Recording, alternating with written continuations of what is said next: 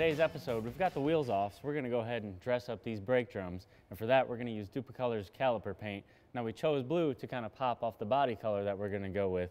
Now this is heat resistant up to 500 degrees, so it's going to help keep these brake drums durable in the long haul.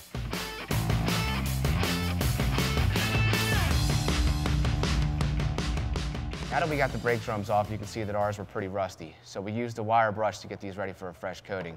If yours aren't as rusty as ours, you can use Dupli-Color Caliper Cleaner to get these prepared for a fresh coating. Thanks, Mark. Why don't you go ahead and get the rest of those cleaned up, and I'm going to get painting on this one. For this, we're going to use the Dupli-Color Caliper Paint. It's heat resistant up to 500 degrees, which is great because we generate a lot of heat in this area. When applying Dupli-Color Caliper Paint, you're going to want to do 2 to 3 light coats with about 10 minutes in between, and make sure you get all your coats down within 1 hour.